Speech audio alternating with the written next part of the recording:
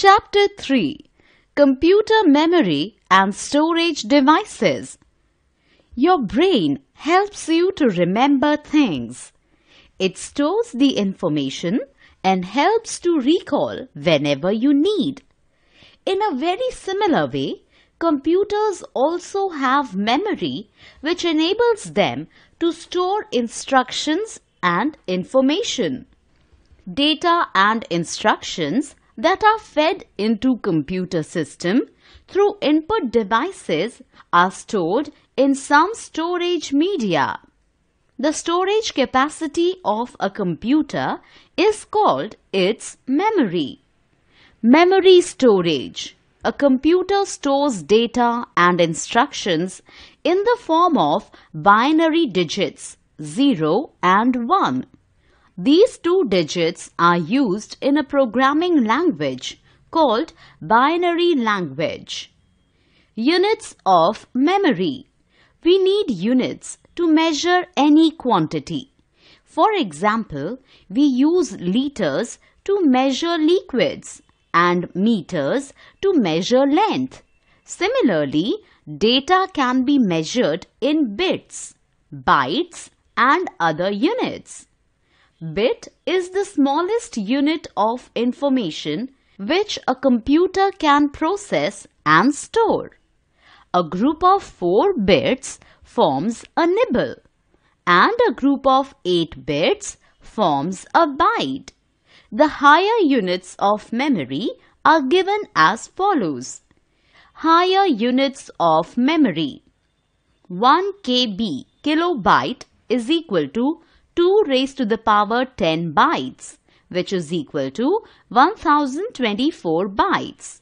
1 MB megabyte is equal to 2 raised to the power 10 KB, which is equal to 1024 KB.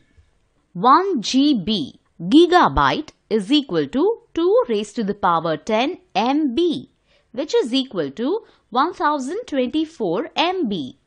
1 TB terabyte, which is equal to 2 raised to the power 10 GB, which is equal to 1024 GB. 1 PB petabyte is equal to 2 raised to the power 10 TB, which is equal to 1024 TB. Types of memory. Computer memory is of two types: primary memory and secondary memory. Primary memory. Primary memory is also known as the internal memory or main memory. It is the inbuilt memory present inside the CPU. It stores data or instructions currently used by the computer. The minimum size of primary memory is 256 MB. We can increase its size anytime. Primary memory is of two types: read-only memory (ROM), and random access memory RAM. Read-only memory (ROM). Read-only memory (ROM) is a type of memory in which the information can only be read. ROM can be directly accessed by the CPU. The instructions stored in ROM are retained even when the computer is switched off. It is also called non-volatile memory. There are 3 different types of ROM: PROM, EPROM, and EEPROM. PROM. PROM refers to programmable read-only memory. It is a memory chip on which we store programs, but once the information has been recorded, it cannot be changed. It can be programmed only under special conditions. PROMs are non-volatile. EPROM. EPROM refers to erasable programmable read-only memory. We can erase its stored information by exposing it to ultraviolet light. EPROMs are cheap, reliable, and hence widely used.